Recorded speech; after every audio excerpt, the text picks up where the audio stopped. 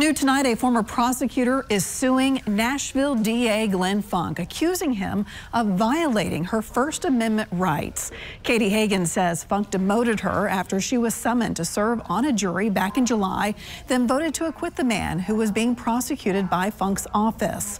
The DA's office had argued that Hagan should have refused to serve on the jury because of the possible conflict. But she counters. The DA's own office manual says employees should not try to get out of jury service. You can read more about this lawsuit at newschannel5.com.